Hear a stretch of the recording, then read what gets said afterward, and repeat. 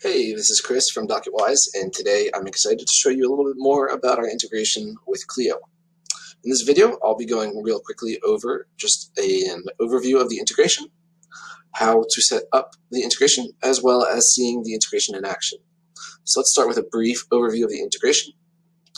Our integration with Clio enables a two-way sync between both platforms for contacts as well as matters. Now, just on a side note, there is the option to enable just a one-way sync, which would sync information for contacts and matters from Clio into Docketwise.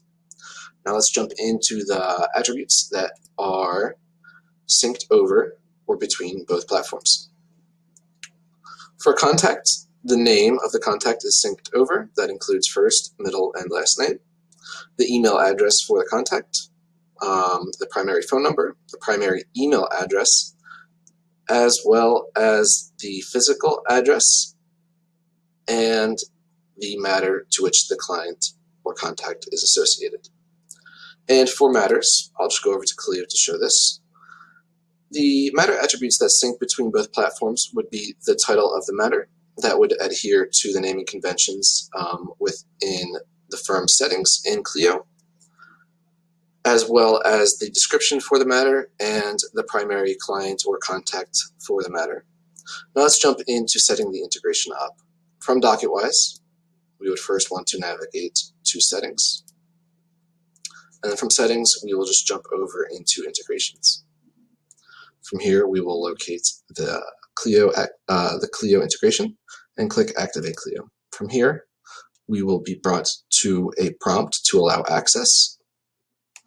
Of course, we will allow access for this. And our sync is set up. Look, we have matters here and also all contacts here. And then we can see the same thing also reflected in our Clio account. So we'll go to contacts. We can see all of our contacts here, as well as all of our matters. And also, as I had noted before, the naming conventions of the title of the matter in Clio will take priority over the name of the matter in Docketwise. Now, also, when I create a new contact or a matter in Clio, it will automatically appear in Docketwise, and vice versa. So now let's go and create, let's say we're going to create a new contact and a matter in Clio. So we'll start with the contact. Let's say Dario, search, and we'll fill in his email address here as well.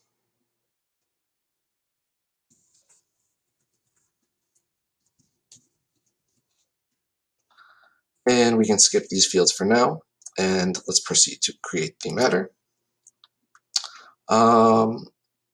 Let's say that for this specific case, let's say it's an AOS case, and we will select the permissions here. And also another thing to note is that in order for a matter to be synced from Clio to Docketwise, the matter's permissions should be set to everybody or everyone.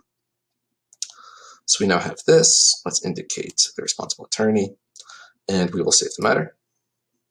And let's head back over into Docketwise. So let's just give it a refresh. And we will see now our new client, Dario, is also appearing in Docketwise. So we'll go to Dario, and we'll open up his matter.